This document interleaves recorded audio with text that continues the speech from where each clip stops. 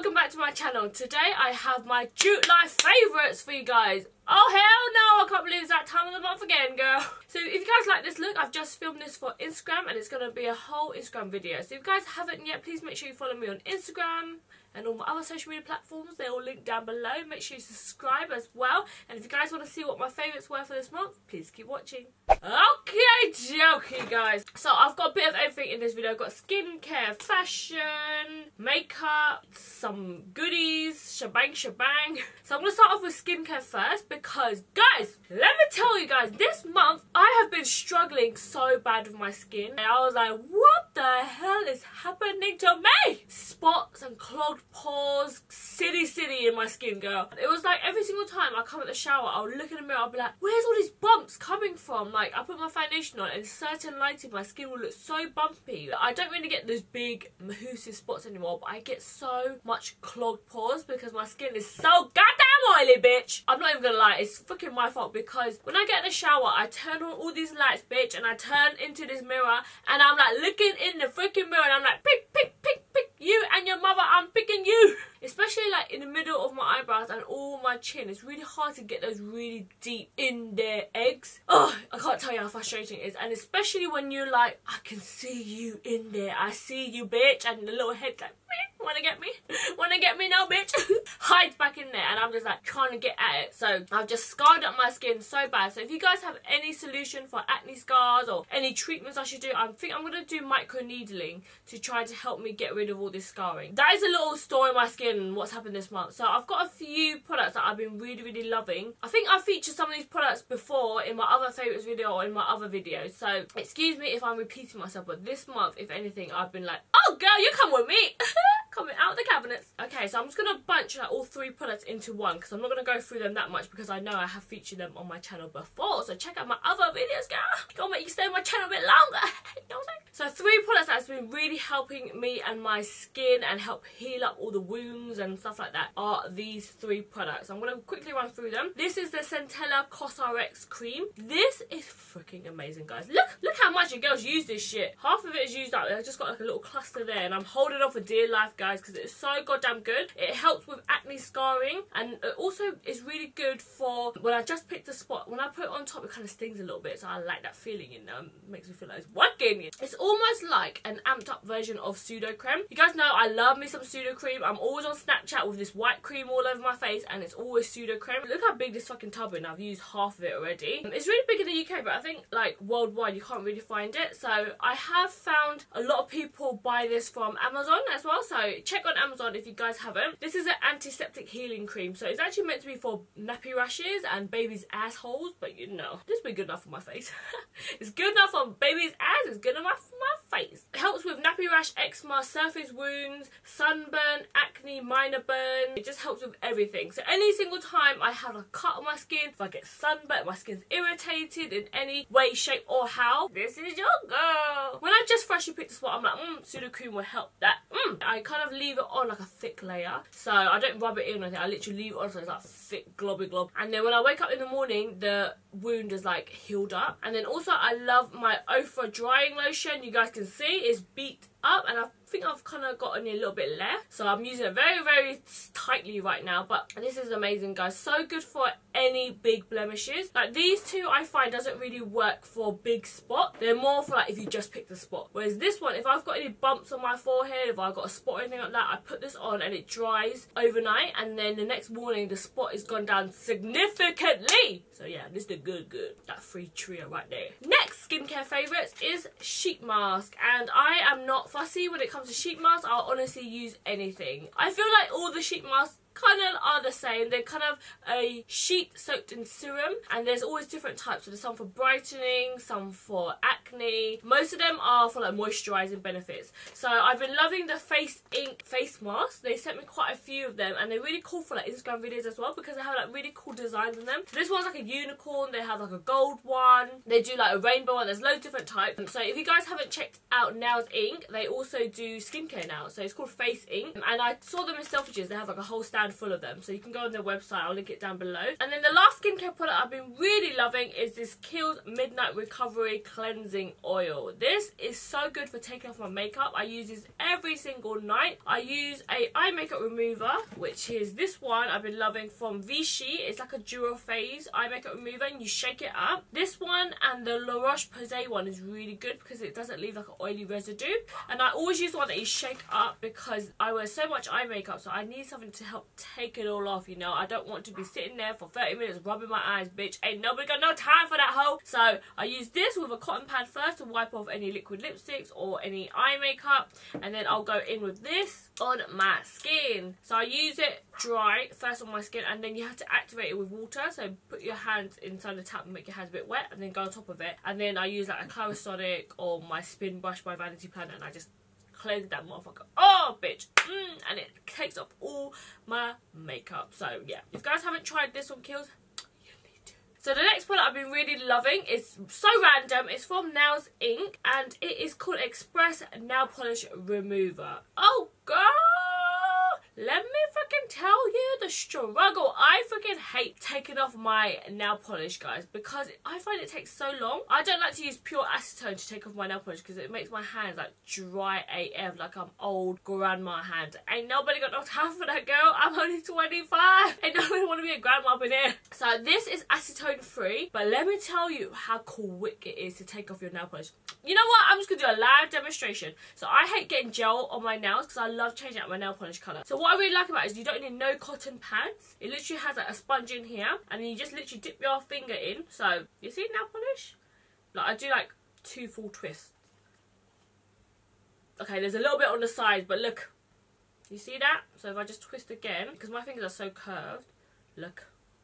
That's like 3 twists, and it just takes all the nail polish so goddamn quick. I don't like wasting my cotton pads, especially when I take off toe polish. Like even sometimes I try to dip my toes inside here, try to get those little stubby piglets in there. And it actually works, you know, sometimes if I forget to extend my toe long enough. So guys, I've been absolutely loving this eyelash glue. This is the Huda Beauty eyelash glue, and whenever I see tubes like this, I always roll my eyes like, bitch, I hate duo eyelash glue. Okay, I know when I used to work for MAC, everyone used to say duo is the best glue ever. Rah, rah, rah, rah, rah. I thought it was the shittest glue ever of life. Like if your eyes water a little bit, ping, your fucking eyelash will be flying off in the wind. I decided to give this one a go one day because my House of Lashes black eyelash glue is dry AF. I used to use that one all the time and I loved it so much, but now it's so dry it doesn't even work anymore. It's so gloopy now. So I actually really like the fact that this is in a tube. You can basically squeeze it all out. It's actually made in Korea as well. What I like about this is that it's just like a grey, and then when it dries it goes to like a darkish black colour. So that's when you know your eyelash is ready to stick on, when it goes to that colour. Whereas when I was using the black eyelash glue from House of Lashes, it was just always black. I never knew if the fucking glue was dry or not. So I really like this one, and it lasts for such a long time in the eyes. I find that my lashes stay on so well with it. What I like about this as well, I can literally peel off my lashes and it doesn't take off my natural lashes as well, even though my natural lashes have about 3 hairs. The struggle is real. Next up, I've been really loving this bronzer. This is called Park Avenue Princess by Tarte. This is a Amazonian clay matte waterproof bronzer. I don't know about waterproof. This probably will be so good for like pale skin tones, but this is not a bronzer for me, guys. This is so good for nose contouring. So if you guys haven't seen my nose contouring video, I've done a whole video just on nose contouring. I was looking for a shade that's like in between all of those kind of shades, you know, but this is so good. Every single time I put it on my nose, it just snatches my nose. It just gives it a soft shadow without it looking too grey or too warm. It's the perfect like medium shade. It almost looks like a darker face powder, which is what I like. It looks really natural on the nose. It's a good one, guys, and it's completely matte too.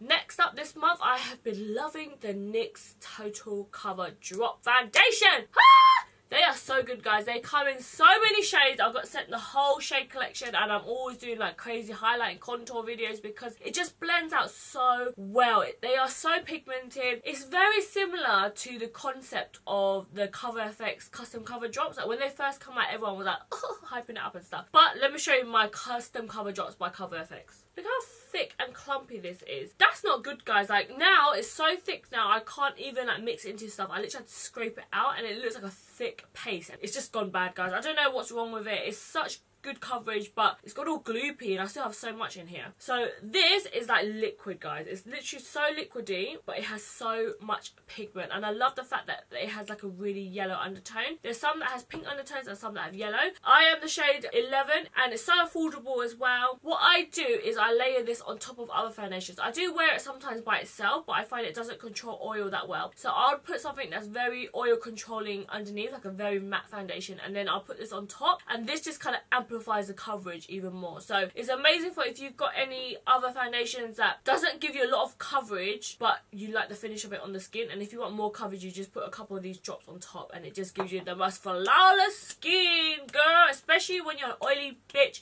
and spotty bitch like me. Some of the finger clips, my freaking fingers hurt. Okay guys, so next up is two highlighters from Jeffree Star Cosmetics. They are in the shade Siberian Gold and King Tut. I actually don't use this on my face. I actually use it on my body.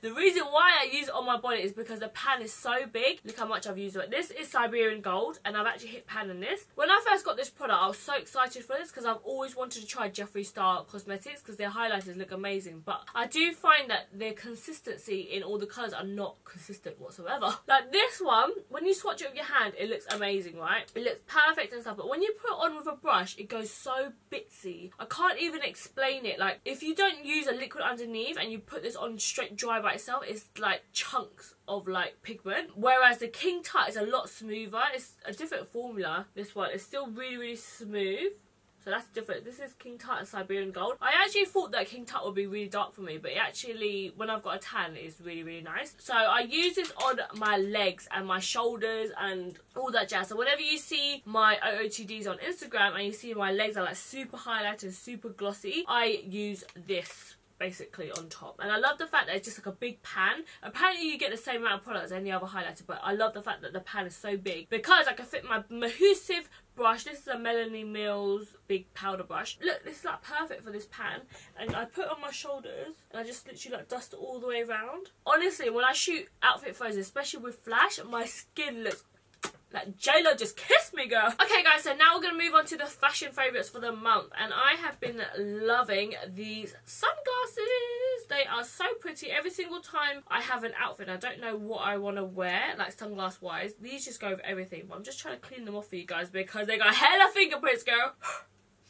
That should help it. Imagine if the glasses break because I've done that. Okay guys, the fingerprints are not coming off, but you're just gonna have to deal with it. This is from Key, Australia, and it's called To Be Seen. So I really like the fact that it's shiny so you can't see my eyes through it. It looks really like retro-ish. You know when you want to look like Instagram baddie cool? But my face is really fat and like round, so I struggle so much with like sunglasses fitting my face and stuff. I'll show you what it looks like on. You guys say, like, I think it fits my face perfectly. Maybe my face is a little bit fat, but I still think I can get away with it. But I just love the fact that it has like these two kind of bars up here. It looks really retro, it looks really classic. It's not too big and oversized, which is why I really like it, but it's not too small where it looks like itty bitty, like you're a little bit stupid, you know. But I think this will suit a lot of different face shapes. So if you guys are looking for some cool looking rose gold kind of pinky sunglasses, definitely look at To Be Seen sunglasses by Key, or Key Australia in general. Their sunglasses are just...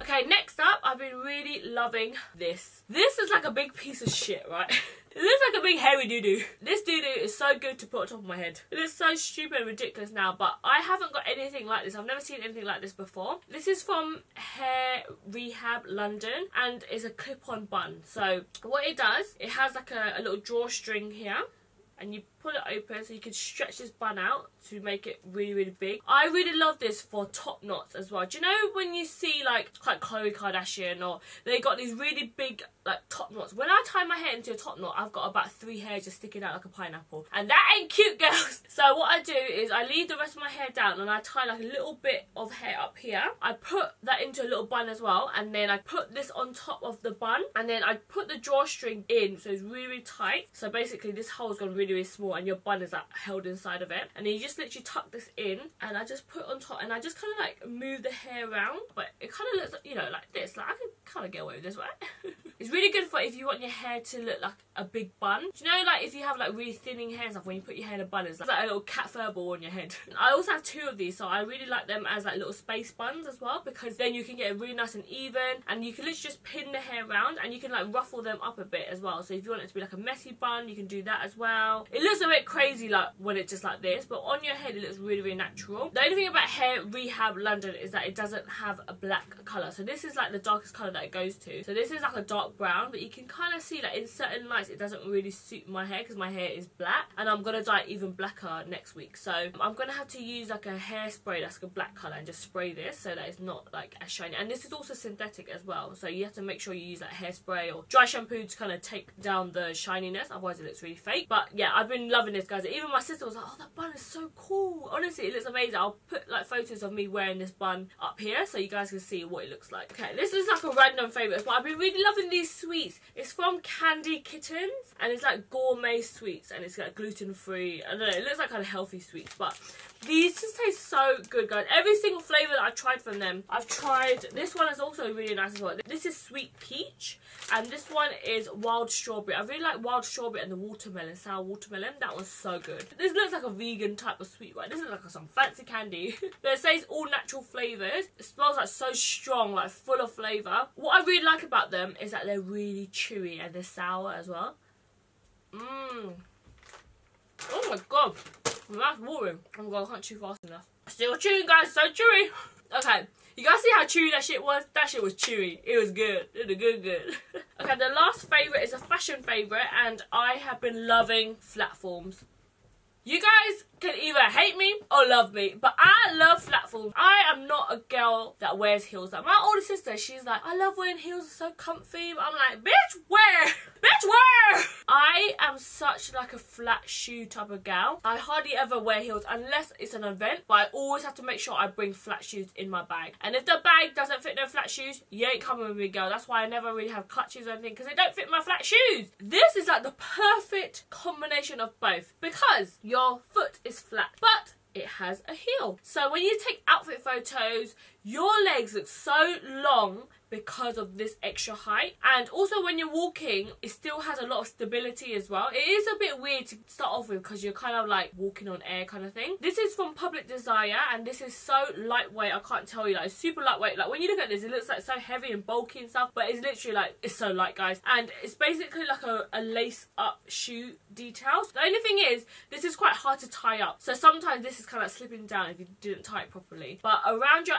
ankle, I just think it looks so cool. Like, it just gives you so much support at the same time, and it looks amazing in outfit photos. So I'm going to link these ones down below. I've also got this in white, that's so cute, and I also want them in black as well. And then I've also been really loving this one. This is like a kind of espadrille type situation. This is in like a nudie taupey one, but I've also got in black, and I love the black one. Yeah, I really love this, guys. It's so comfy as well. It's got a little bit of padding like right where the ball of your foot is, and this one's a bit easier to tie because it's like suede. If you haven't tried platforms, definitely try them, and they're so in at the moment. So it's a perfect way if you got like a barbecue, especially. They're so good for, because you don't want to be walking around in like heels, but these are like casual but still dressy at the same time. Okay, guys, so that's it for this July favourites. I love filming July favourites. I love watching them as well, because I love seeing what people's favourites were for this month, because it makes me dig through my drawers and I'm like, I got that too, girl. I need to retry that shit. So if you guys like this video, please make sure you give me a thumbs up, click the subscribe button before you leave, and also follow me on all my other social platforms. It's just xThuyl on Snapchat, Twitter, Instagram and Facebook, and I'll see you guys in my next video. Enjoy the bloopers, guys. Ta-da! Bye-bye now. Cringe. Oh, better pass me pseudo cream. Why? It's gonna be my favourite. Stupid ass. I'm getting myself. Why you stop talking when Coco barks? I never hear him when he barks. They're talking now. You gotta have stupid Coco in the back. I'm gonna have you in the background, mate. Yeah, I've got to edit myself in the bloopers. How about that? No one wants to hear you in the bloopers. And it doesn't rip up my eyelashes. Oh, girl, why are you not silent? Oh my god, 10 minutes, Grant.